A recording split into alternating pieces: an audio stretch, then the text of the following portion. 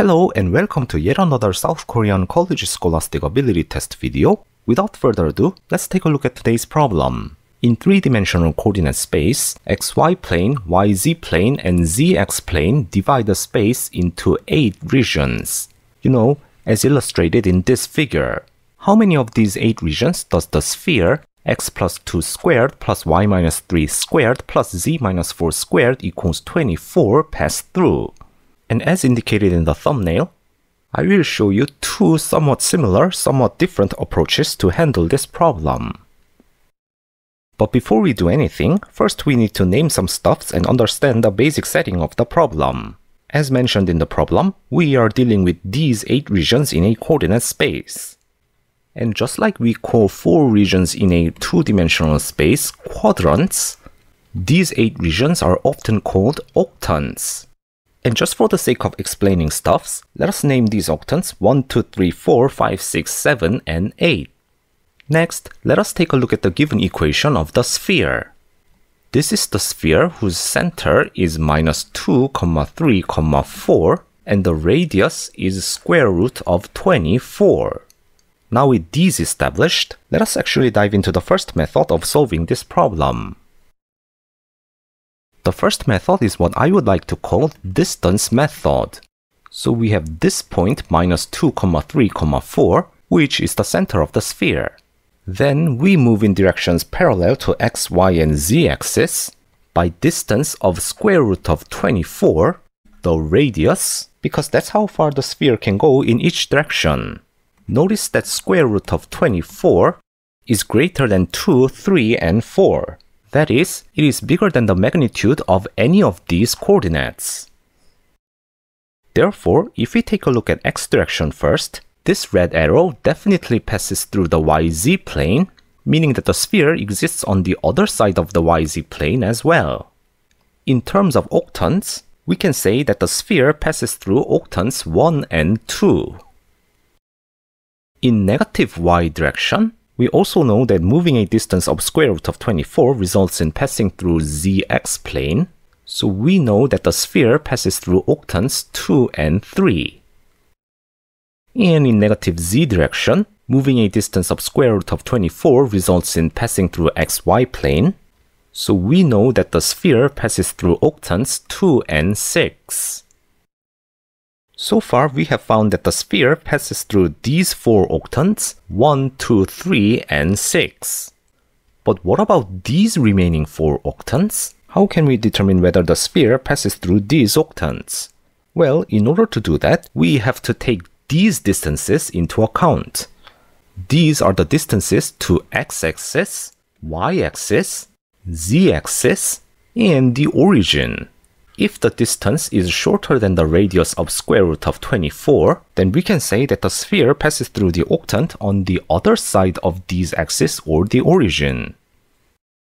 And if we actually calculate the distances, the distance to the x-axis is square root of 3 squared plus 4 squared, which is 5, which is greater than square root of 24. So the sphere does not pass through the octant 7. The distance to the y-axis is square root of 2 squared plus 4 squared, which is square root of 20, which is less than square root of 24. So the sphere passes through the octant 5. The distance to the z-axis is square root of 2 squared plus 3 squared, which is square root of 13, which is less than square root of 24.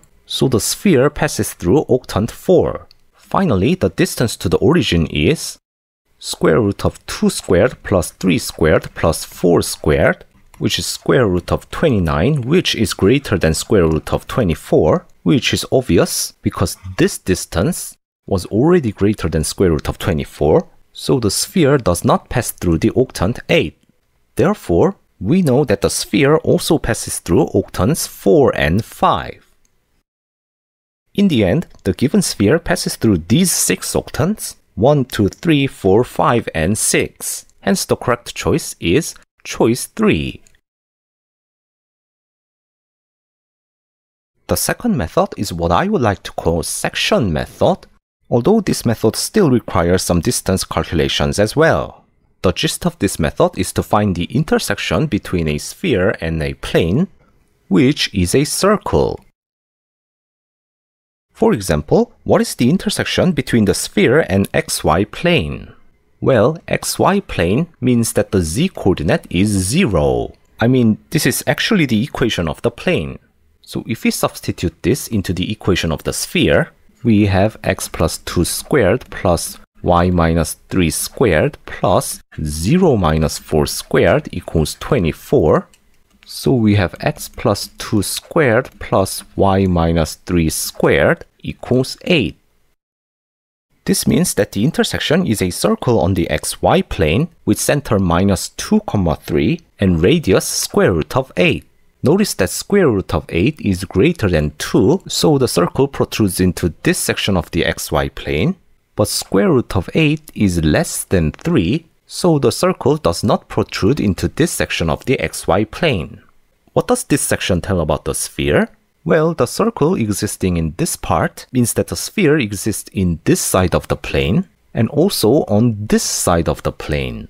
Moreover, since we have circle in this part as well, we know that the sphere also exists in this side of the plane and this side of the plane. In terms of octants, this means that the sphere passes through these 4 octants, 1, 2, 5, and 6. What about the intersection with yz plane? Here, we have to substitute x equals 0 into the equation of the sphere.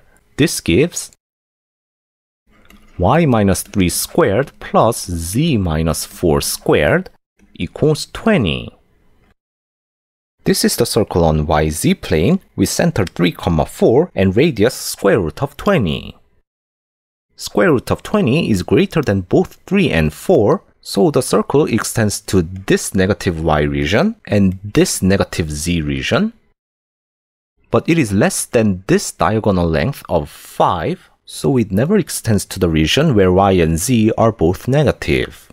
So in this case, from this part, we know that the sphere exists in this region and in this region.